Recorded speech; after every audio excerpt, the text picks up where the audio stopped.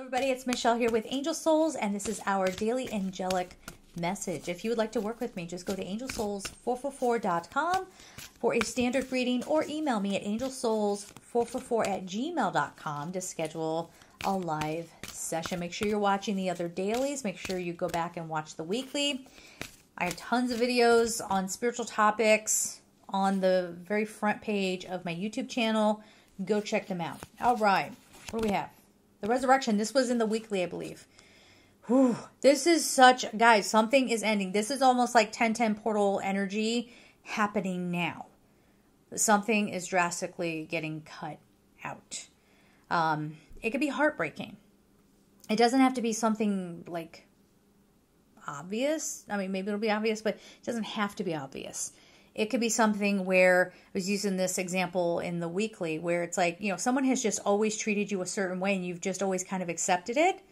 But I mean, accepted it as in taken it, you know, you just took it.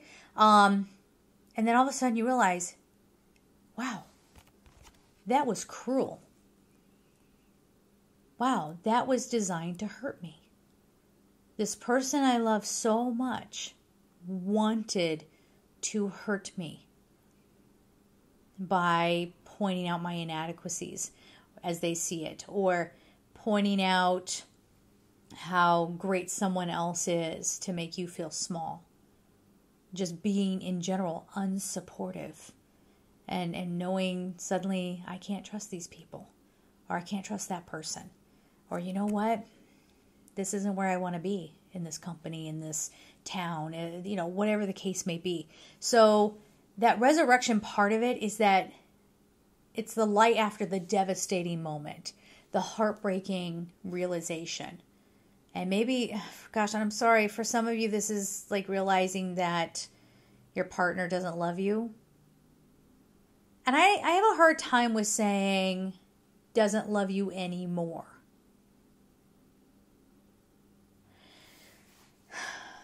Because that's not how I get the messages.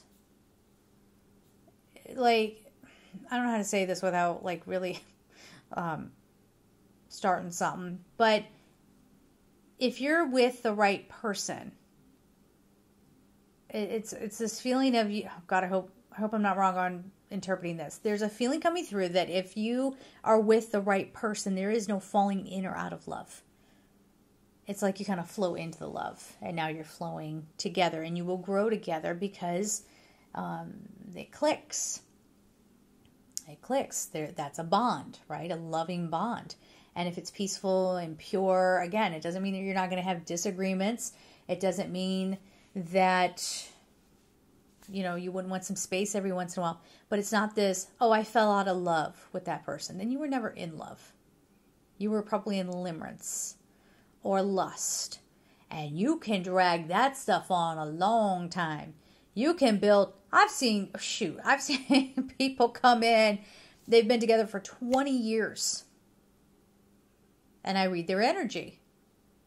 It's limerence. It was never real love. And then they're like, we just grew apart. And they didn't, okay? Like, again, when you're in that like soul level kind of partnership, you grow together. Again, I know people are going to be like, that is the craziest thing I've ever heard, because you don't want to believe it. You don't want to think of it like that. Or maybe you're just too hung up on the 3D, which again is it's not bad. It doesn't mean that you're a terrible person, but it's just something to consider. You know, have I allowed a deeper connection with someone? You know, getting bored with having the same person around means go off and get a hobby, okay? It's not I fell out of love with this person. That's something different.